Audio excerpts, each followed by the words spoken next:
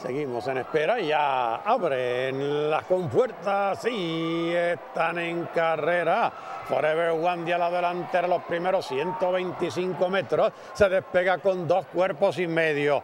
Para el segundo adentro Iron Queen a 3. Lady in Gold queda en el tercero. 3 más atrás entérate. Para el cuarto lugar última. A unos 4 cuerpos queda Sensational Saturday.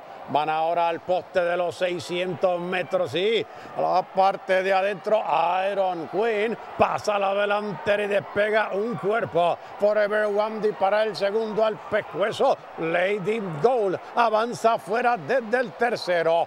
Entrando en la recta final, Iron Queen pescuezo al frente, ataca la parte de afuera Lady Gold, aquí en los 150 finales, Lady Gold limpia al frente por un cuerpo, Iron Queen al segundo, aquí en los 50, Lady Gold ganando por cuerpo y medio. Para el segundo lugar quedó Iron Queen, luego entérate con Forever One y el último lugar para Sensational Saturday.